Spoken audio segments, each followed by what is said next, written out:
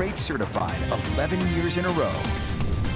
Welcome back. We're checking back in on your pinpoint weather forecast. And Nate, in the past week or so, we've seen snow, we've seen slush, we've seen cold, we've seen wind. What's to come over the next few days here? More of that, Sarah. We've got wind out there. It's already howling. Snow coming down in the mountain areas, fairly heavily in some of the mountain areas. Powder Mountain already seeing. It looks like the wind has tried to blow up some of the snow on the snow stake, but about 4 inches on the snow stake right now for Powder Mountain. A couple of inches being reported at Alta, and snow even falling across some of the valley locations. This is I-15 and I-84 near Tremonton.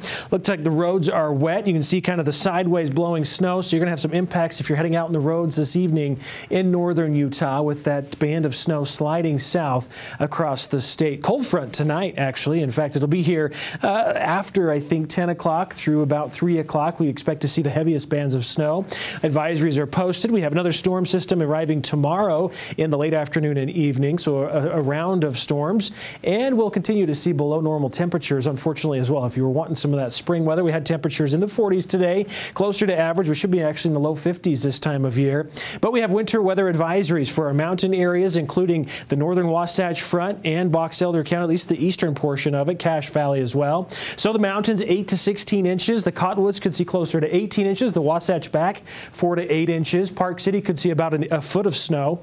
Northern valleys expecting 2 to 5 inches, primarily, I think, for Cache Valley, the Bear River Valley, and some of the valley location along the Wasatch Front could see some accumulations, I think a couple of inches. Wind gusts over the mountains up to 55 miles per hour as this front rolls through, so hang on to your hats. We've already got strong winds across the southern part of the state. Here comes the snow. This is 9 o'clock, continuing over the mountain areas. Best chance along the Wasatch Front for accumulations will be overnight. Should be out of here by the commute on Sunday.